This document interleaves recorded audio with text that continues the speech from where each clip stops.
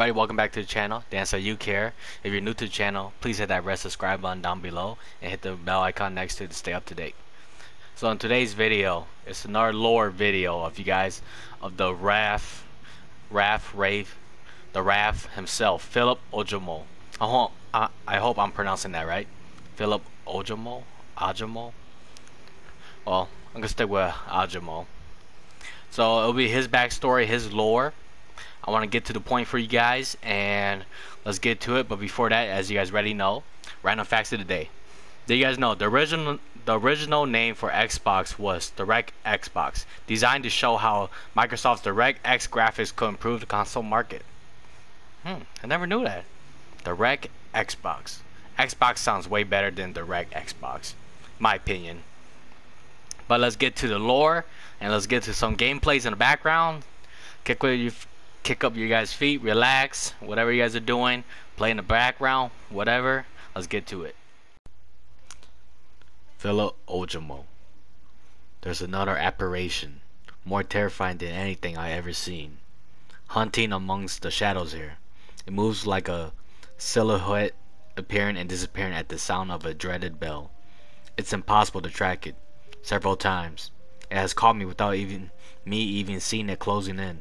Often convinced I have my back covered, it has promptly materialized right behind me to strike from the close range. Stay still and watch the fog. Don't move, don't blink, and for God's sake, don't breathe. If you can control your fear long enough and can show your self-control, sometimes it is impossible to see it shimmer as it glides forward if caught at just the right light. I pray for your safety.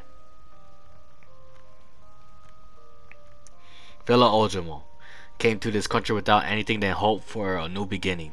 He was happy as he got offered a job at Autohaven Wreckers, a small scrap yard where bribed cops turned a blind eye for the somewhat shady business that took place.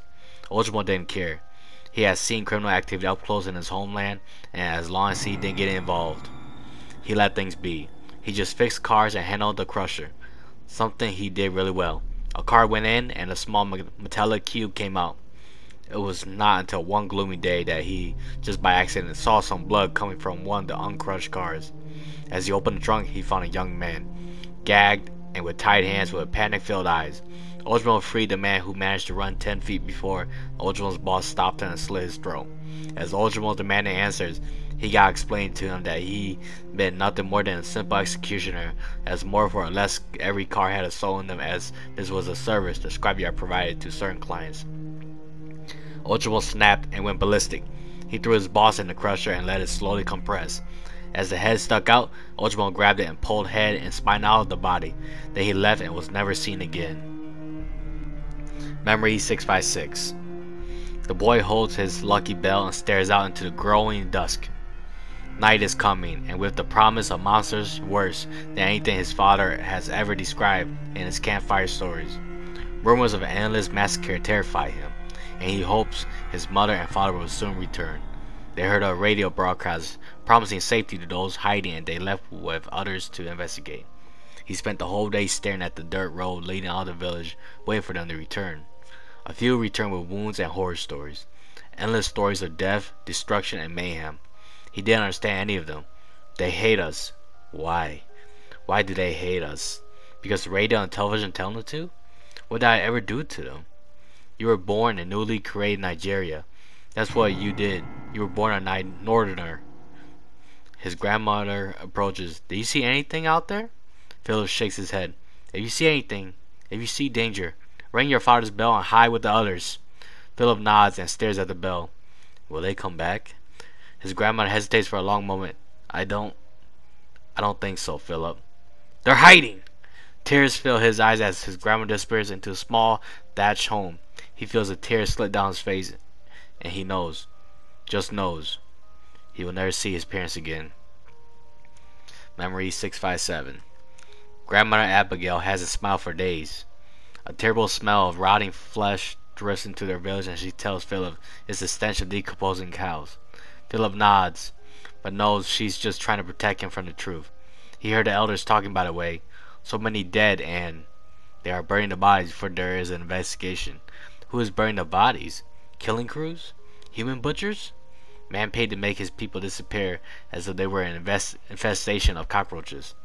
A deal with the devil for money. He hates them all and tries to sleep but can't.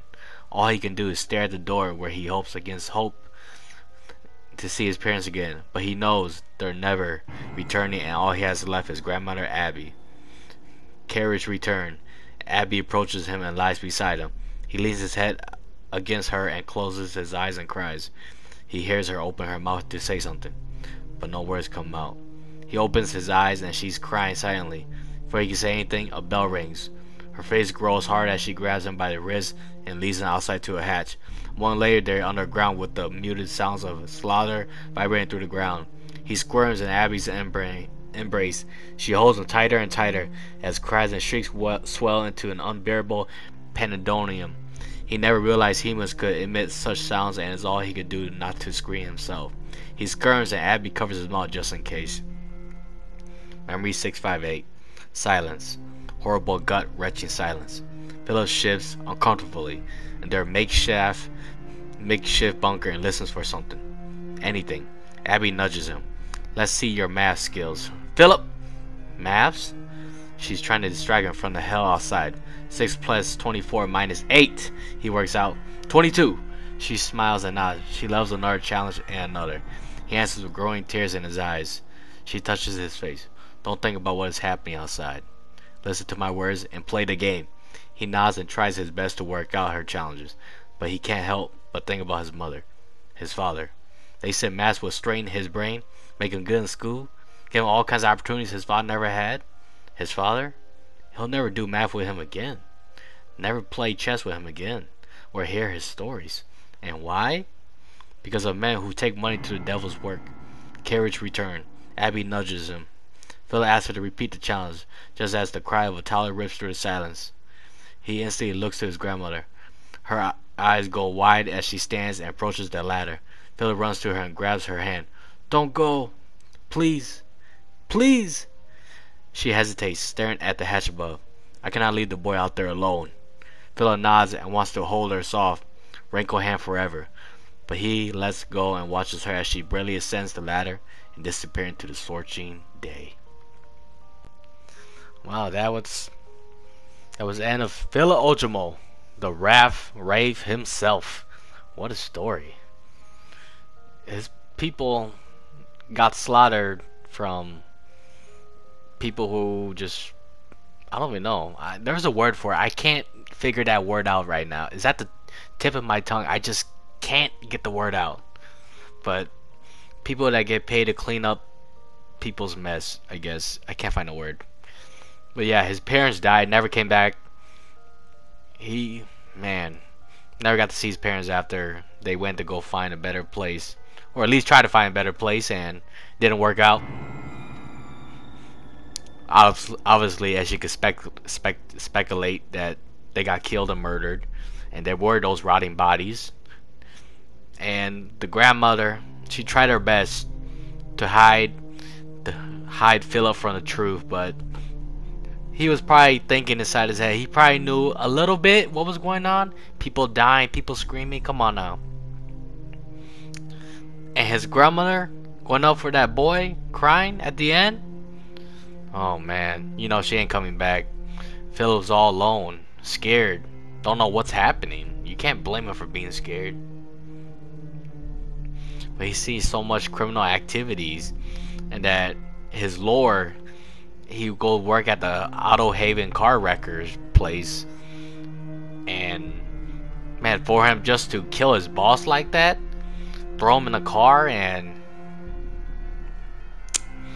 man, just pull his head with the spine attached out, that's pretty gruesome. And just to disappear, you definitely know for sure the entity take him. Now I know the history of that bell, the meaning behind the bell for Philip.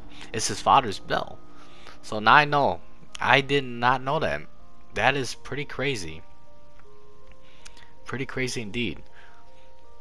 And all you guys know the lore. I do too. And you guys just hear, you guys already know about the lore and just want to hear about it again. Thank you for being here, guys.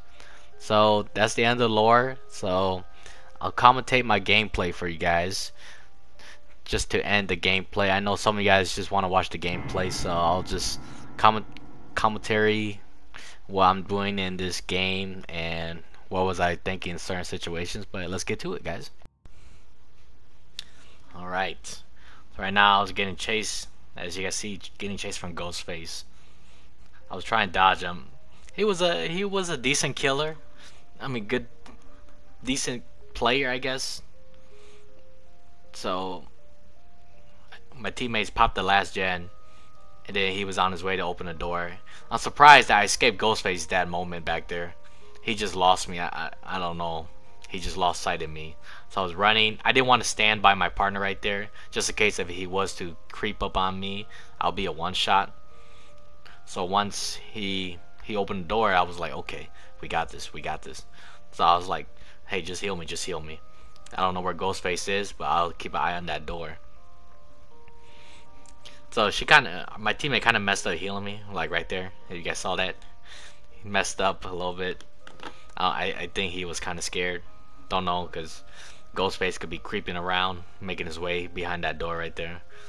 But I was debating. My teammate was down over there. My teammate wanted me to go. We couldn't make our decision. So then that's when my teammate just left. And I was debating. I saw Ghostface there. I'm like, shoot. Should I go and save him? I don't know. Maybe there's a chance that Ghostface has not know it. Know it is pretty much no one escapes death. Pretty much what it means for those of you new to Dead by Daylight. No one escapes death. Know it. Anybody that calls know it, the killer has know it. There's a lit totem somewhere. It's a one-shot kill that activates when the doors are open. So I didn't want to risk it. I didn't know what was gonna happen. My only thinking was Ghostface was right there in the corner camping, waiting for me. So I was like, I'm sorry, teammate. I wanted to become a hero and save you, but I was assuming he was camping right there trying to wait for me. Use his special. And I guess my teammate just gave up when AFK. That explains the crows over my teammate's head. So in the game Dead by Daylight, when you stand still, or anywhere inside a locker or anywhere, and you stand still, do not move for a certain period of time, you get those crows around your head that alerts the killer where you are, because he can hear it from however close he is to you. My teammate here just died, gave up. You're like, you know what? I lost. At least some of my teammates escaped. That's the very best. But yeah, if you guys made it this far and haven't already, please like, comment, subscribe, and hit the bell icon to stay up to date. See you guys next time.